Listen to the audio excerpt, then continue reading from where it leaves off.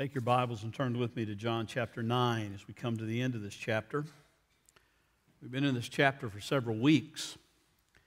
And today, in the passage we're going to look at, starting in verse 35, you're going to see Jesus appear on the scene again. I don't know if you realize it or not, but for the last, since verse 7, Jesus hadn't been in the story.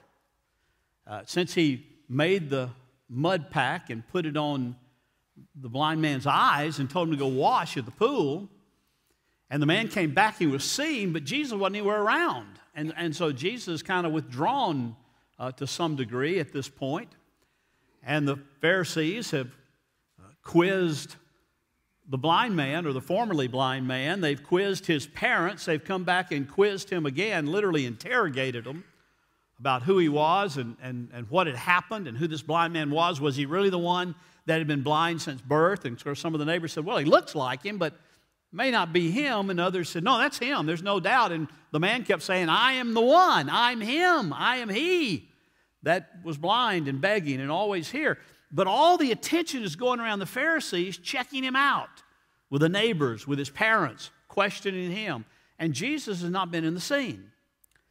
Now, the Pharisees have become so incensed that this man has declared that he believes that Jesus really is from God, that he probably really is a prophet. They become so incensed about it that we saw last week in verse 34 that they put him out. And that means out of the synagogue. They excommunicated him. They'd already determined, we found out, that anybody, if anyone should confess Jesus to be the Christ, they would be put out of the synagogue. And so that happens to this man. They said, if you're going to say positive things about this man Jesus, this teacher, if you're going to call him a prophet, if you're going to say that he is from God, which are all things that he said, then you're out of here. So in verse 35, we pick up with Jesus having heard of what has happened. He's heard that he's been put out of the synagogue. So hear the word of the Lord starting in verse 35. Jesus heard that they had put him out, and finding him, Jesus said to him, do you believe in the Son of Man? Now that imagery, the Son of Man, coming out of Daniel chapter 7, it's imagery out of Daniel about the Son of Man, the Messiah, coming in judgment and coming to separate and coming to set the believer apart from the unbeliever and all these things. So he looks at him and says, do you believe in the Son of Man? Doesn't ask, do you believe that the Son of Man is coming? Do you believe that there is such thing as the Son of Man? But do you believe in, do you put your faith in the Son of Man? Verse 36, the man answered and said to Jesus, and who is he, Lord, that I may believe in him? Now the word Lord there is probably more of a polite sir at that particular verse than it is the declaration that you'll see a little later. He said, and who is he, sir, that I may believe in him? And Jesus said to him, you have both seen him, and he is the one talking to you. And he said, Lord, I believe. And he worshiped him. First place in the New Testament we see anybody responding to Jesus in worship. We'll see that after the resurrection. We'll see that in post-resurrection appearances. But this is the first time, pre-resurrection, first time at any point that any of the gospel writers say that anyone worshiped Jesus. Worship is something that is reserved only for God. Worship is something that is only for the great I am. And of course, Jesus has been saying over and over, that's who I am. But they haven't heard him. But this man stood there before him and said, who is this Son of Man? And Jesus said, you've both seen him, and he is the one who is talking to you. Earlier on, he said, I've never laid eyes on this man, Jesus. I don't know who he is. Jesus says, now you have seen him. You're looking at me, and I'm talking to you. And he said, I believe. And he worshiped him. And Jesus said, for judgment I came into this world, that those who do not see may see, and those who see may become blind. Now this has been a little personal conversation between the formerly blind man and Jesus at this point. but evidently it's in a fairly public place, because now we find that even though Jesus had been talking to him directly, the Pharisees are somewhere nearby and they can overhear the conversation.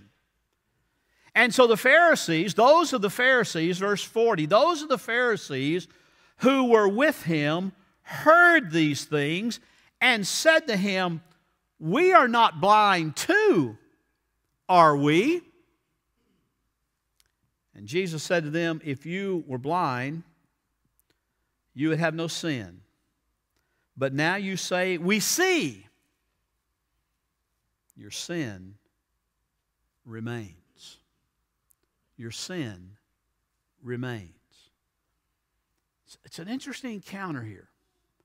Jesus moves back on the scene. Jesus comes back after this man has been excommunicated from the synagogue. After he has seen the worst thing that could happen to any Jewish person, especially a Jewish male in that day, he is put out. He is turned away from the only connection to God that he knows about, the only connection to spiritual life that he knows about, being there in the synagogue, being able to worship in the synagogue. And here comes the Pharisees and say, if you're going to say this about him, if you're going to say positive things about him, then you're out of here. We'll have nothing to do with you, and you'll have nothing to do with the synagogue. And he's put out of it.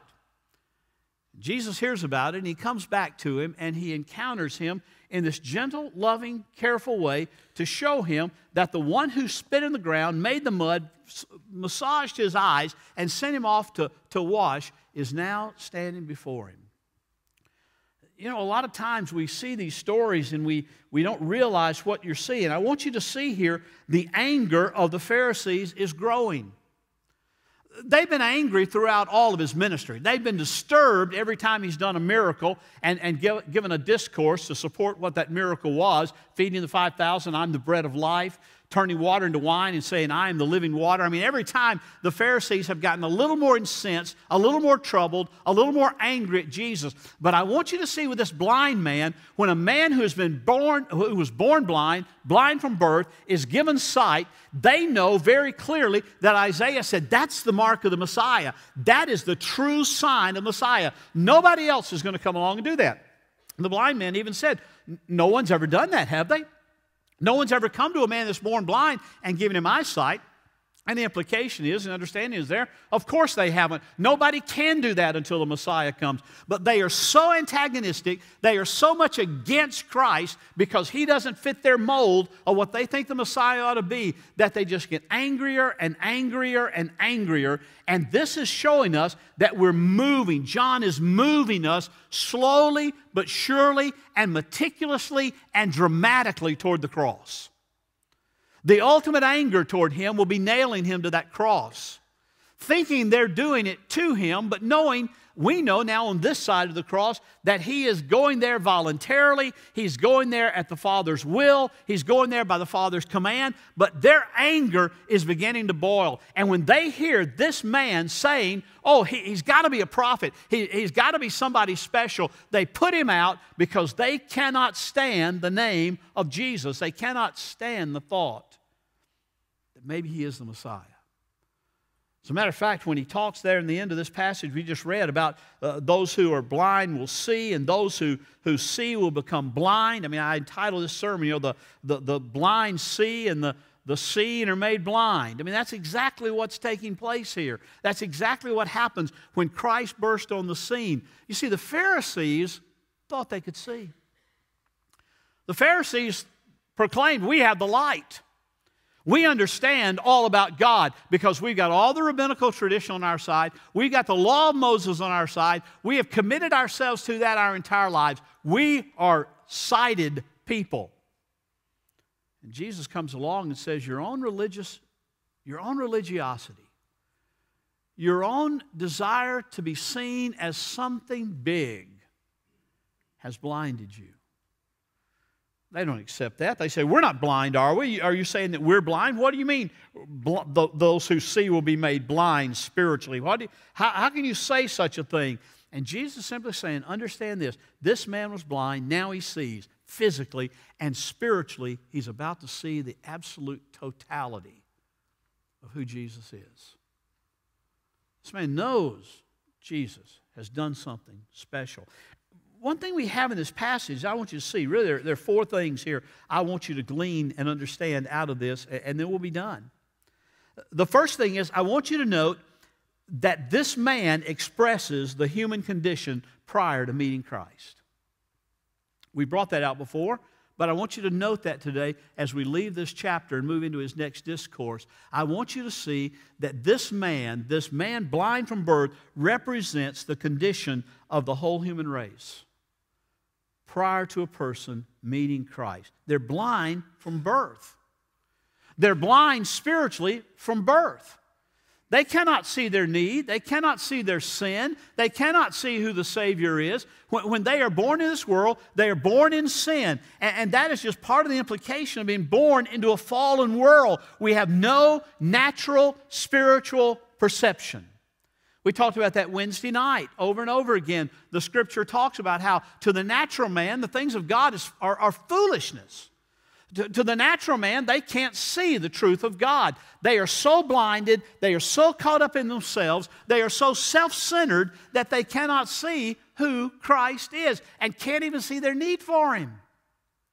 This man sitting by the side of the road begging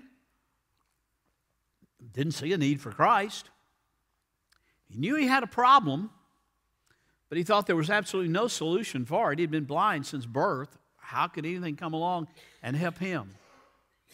And yet Christ came along, sought him out, touched his face, gave him light. Paul said in Romans chapter 1, verse 21, that human nature, human beings without Christ, their thinking became futile and their foolish hearts were darkened. And that's how this man was. He was living in physical darkness that is exemplifying spiritual darkness. So the first thing I want you to see is this man exemplifies, expresses clearly the human condition prior to meeting Christ. Secondly, though, the man unbelievably models the way of salvation for us. It's amazing to see the progression that takes place. You know, a lot of times we think, well, we're saved just in a moment, and we are in one sense. But if you think back over your life, you will see that there was probably a progression that led you to that point of committing your life to Christ. Typically, it wasn't just, I was walking in sin, walking in darkness, walking in hatred of God, and all of a sudden I said, whoa, what happened? Now I love God. Now I trust Christ. Now I turn around. Generally, there's a progressive nature, and this man shows us. First of all, I want you to see how he talks about Jesus. All the way back in verse 11, when they said, okay, how did you see? How were your eyes open? He starts in verse 11 by saying, the man who is called Jesus. This is what he did. He put mud on my eyes, told me to go wash. I went away, I washed, and I received my sight. But here his expression is just the man. There was a man. He was like you and me, I suppose, but they call him Jesus. He's been going around and teaching and preaching, and I've heard of miracles. We've heard of miracles he's done, but all he could conjure up to say about him was the man. Many times, that's how our walk of faith begins. We see there's something unique about the man. We see there's something unique about Jesus, and we start thinking about that uniqueness. But he moves on. In verse 17, you'll see as they continue to talk about him, continue to interrogate him, the Pharisees say, this man, again, the Pharisees see him just as a man, is not from God because he does things on the Sabbath. And others were saying, how can this man who's a sinner perform such signs? And then in verse 17, they said, therefore, to the blind man, what can you say about him since he opened your eyes? And he said, he's a prophet. He's more than just a man. He's got to be a prophet of some sort because he's doing things that no other man did. There's got to be some dimension. It's just like in Caesarea Philippi when Jesus looked at his disciples and said, who do men say that I am? And they said, well, some say you're Elijah, and some say you're John the Baptist, and some say you're one of the other prophets. And they kept going on about people are seeing something special about you, but they just put you in with all these other prophets. And Jesus turned and said, but who do you say that I am? And Peter, Simon Peter, stood up and said, why, you are the Christ, the Son of the living God. I have a feeling the most shocked person in that group was Simon Peter. Did I say that? And Jesus said, you know, Peter, it wasn't flesh and blood that revealed that to you. In other words, it wasn't your own good sense. It was your Heavenly Father. It's the Father in heaven. He has shown you that. He has given you sight. He has opened your eyes so that you can see. This man is to that point where the people were. He's a prophet. Good man, great man, good teacher. He's a prophet. Then in verse 30, he gets a little closer, and as they're talking to him there, and they say to him, you know, what's really happened here? We know God has spoken to Moses, but as for this man, we don't know where he's from. And Jesus said, and the man answered them and said, well, here's an amazing thing, that you don't know where he's from, and yet he opened my eyes. There's an implication there, again, back to Isaiah, that the Messiah would be the one to open the eyes. And so he says, well, he's a man called Jesus. He's a prophet, and I don't know where, you may not know where he's from, but there's some indication he's from somewhere special because he opened my eyes and I was blind since birth. Then in verse 33, he makes a little more astounding statement. He says there, if this man were not from God, he could do nothing. He's the man they call Jesus. He's a prophet. He opened my eyes. Fourthly, he's from God. He's from God. If he weren't from God, he couldn't do these things. If he weren't from God, he could preach, he could sound pious, and he could be religious, but he opened my eyes. If he weren't from God, he could do nothing. Right on down to verse 38. And he said, Lord, I believe. And he worshiped him. The word worship there is a word that literally means to just fall prostrate before him. To fall down before him. Say, Lord, I believe, and fall as low as he can on the ground before him, expressing an unworthiness, expressing an absolute dependence, expressing an absolute submission to him. And that's where salvation comes. That's that final move of salvation. Faith is always a journey towards Jesus, right up to the commitment to him as Lord. And that's where salvation comes. That's where it begins. That's when sight has been given and new life has been born. And we know that's so in our lives as well as in the life of this man that was born blind. Physically, spiritually. The picture is just the same. And falling prostrate before him. Falling prostrate before him on the ground and crying out, Lord, I believe that you are the Son of Man. I believe that you are the one who came in judgment. I believe that you are the one who has come from God. You are unique. You are unlike anything or anybody else that's ever lived.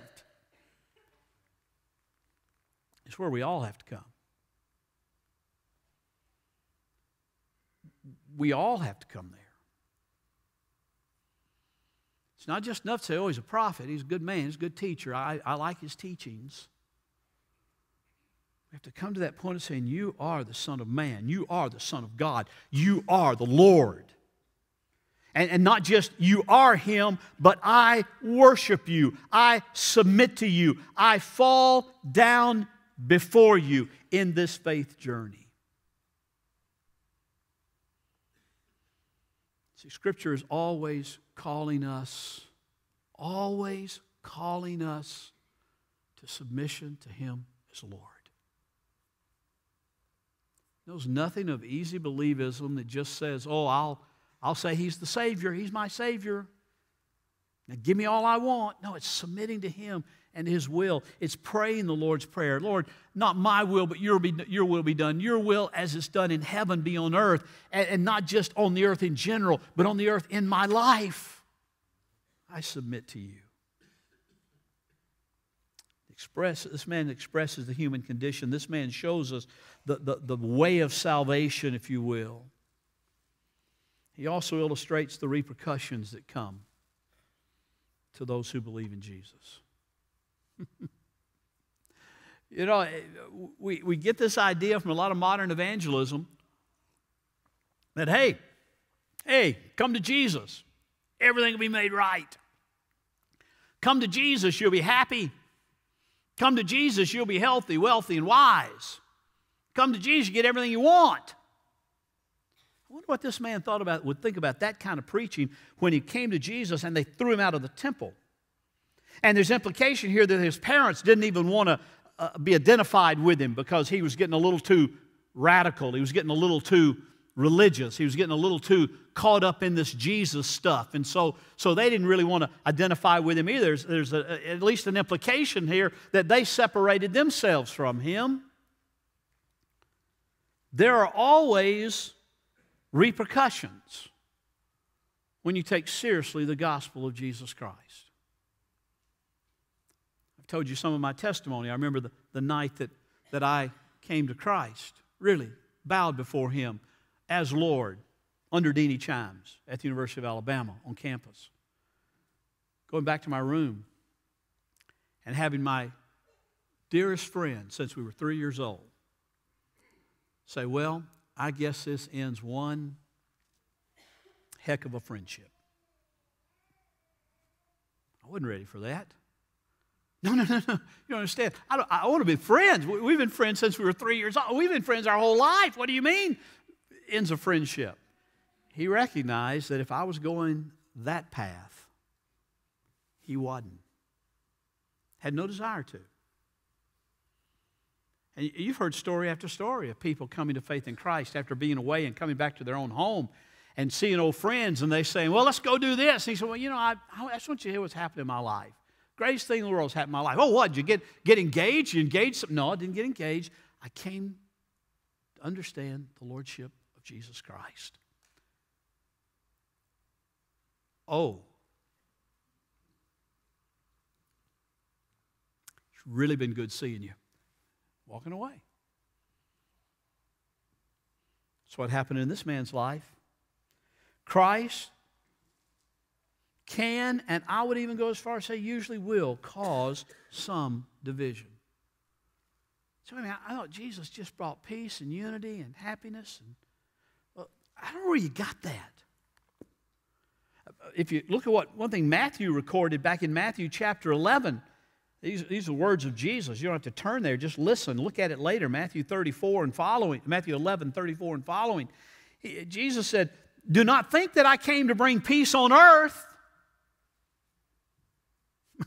I did not come to bring peace, but a sword. For I came to set a man against his father, and a daughter against her mother, and a daughter-in-law against her mother-in-law. Maybe that's the explanation there. And a man's enemies will be the members of his own household. For he who loves father or mother more than me is not worthy of me. And he who loves son or daughter more than me is not worthy of me. And he who does not take his cross and follow after me is not worthy of me. He who has found his life shall lose it, and he who has lost his life for my sake shall find it. Jesus, I want you to understand. Jesus says, I want you to understand something. There may very well be repercussions for taking the gospel seriously. Now, you can go to church, no big deal. As long as what you hear in church and say you believe in church and sing about in church doesn't transfer to Monday through Saturday. It's okay. Nothing like, it's okay to do that. The world will love you for that because that's really loving the world. That's really saying, I got this cross that Christ died on in my place that I need to pick up and carry, but I just want to hold it this 1 hour. Then I'll neatly lay it aside, and I'll go my very way and be myself and live for myself the rest of the week. I'll come back next week. I'll find that cross where I left it, and I'll hold on to it for 1 hour, and I'll sing about the great I am, and I'll sing about a debtor to mercy alone, and I'll sing about all those great things about the gospel, and then I'll get finished. I'll say, okay, that was nice, fun, very comfortable, not real tough. We go out again.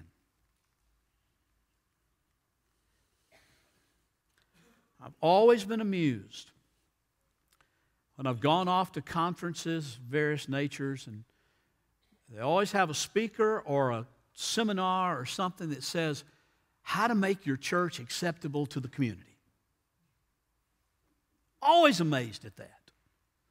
Now, we don't do anything to try to be unacceptable, understand that. We don't try to offend. But the cross is offensive. You tell a lost person you got to die on the cross with Christ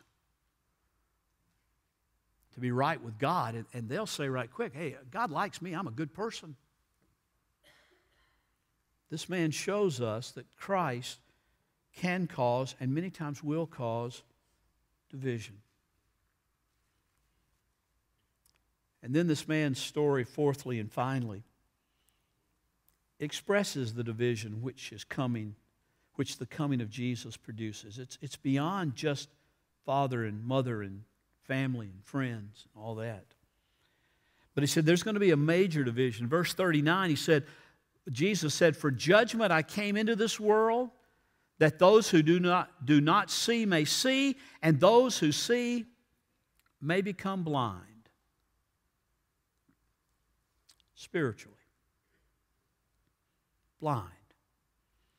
Pharisees who claimed to be the light of Judaism said, we're not blind, are we? Jesus said, yeah. Because those who respond to Christ respond by coming to the light. He dealt with that back in chapter 3, verses 20 through 21.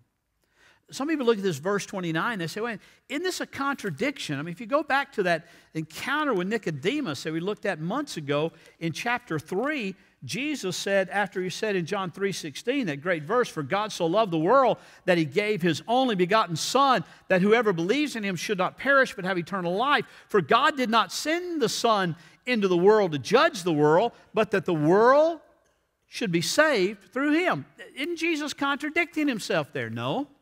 Go to the next verse in John chapter 3. He said, "He who believes in Him is not judged. But the one who does not believe,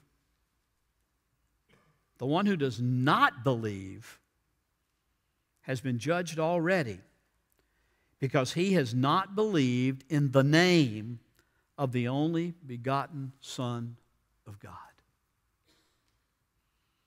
You see, Jesus' coming is going to divide in that way.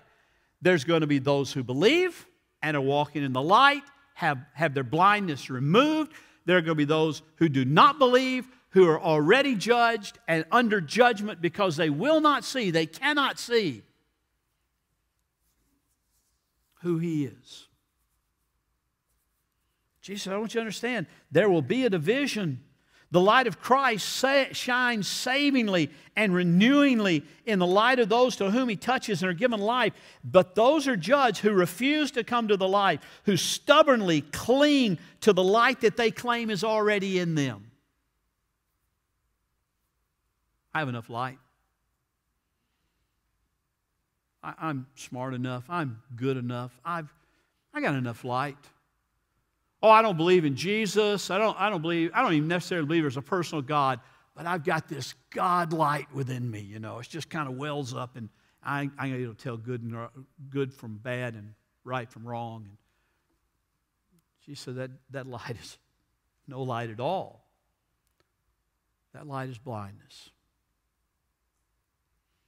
This man shows us, as he angers the Pharisees, as the religious leaders become more and more determined to put an end to Jesus, John is showing us the move toward Calvary.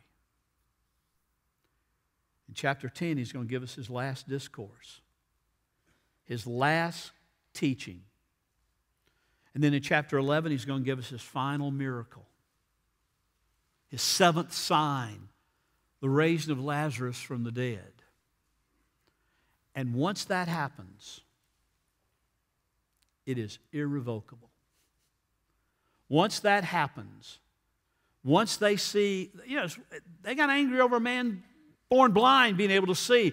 Wait till you see how angry they get when they see a man who's been dead for 4 days come back to life. Oh, John tells us, we'll get ahead of myself here, but you need to know this. John tells us that they immediately set out to put Lazarus back to death. They said, we got to get him back in that grave. He became a dangerous man. This blind man, formerly blind man, is a dangerous man to man's way of thinking. He's a dangerous man to man's pride. And so we can't have him in the synagogue. We can't have him around our people. He'll just start talking about Jesus. And no longer does he say the man they call Jesus. Now he calls him Lord. Now he worships him. We can't have him around. He's a dangerous man for the gospel.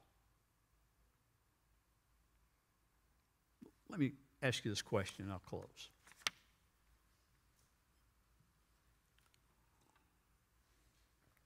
And only you can answer this. And I'm not asking you to raise your hand.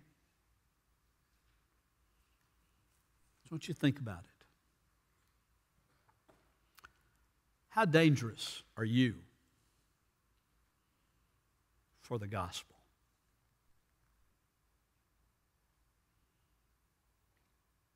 How dangerous are you to the false religions that our world is inundated with?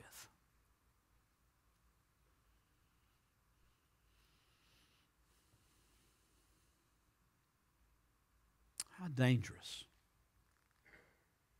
are you? Let me tell you, there's a way to test it. Do they want to shut you up?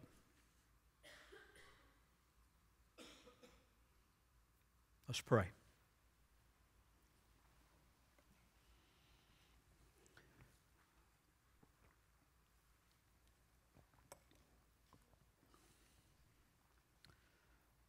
Father, I humbly bow in your presence. And first of all, Lord, I ask you to make me dangerous to the establishment of false religions. It's dangerous for the gospel.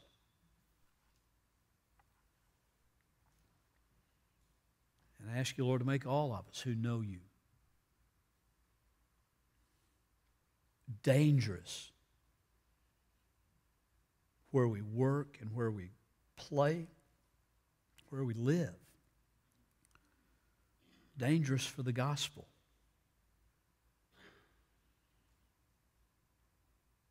May the demons hate us and fight against us and all those they control, because they can't stand the gospel. They can't stand the light. They hate the light because the light exposes their sin.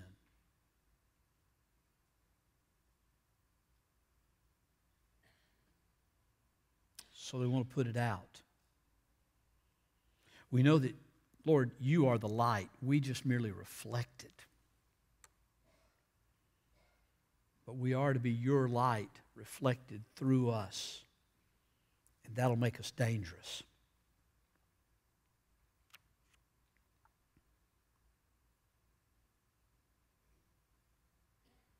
Thank you, Father.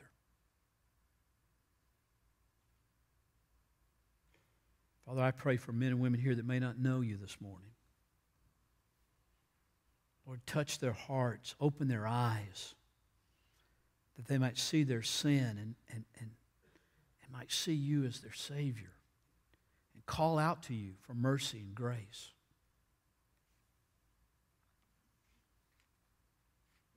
Father, I pray for others who are just kind of playing religious games. Lord, bring us to a point where we fall prostrate before you and acknowledge you as the great I am. Thank you, Father. In Jesus' name.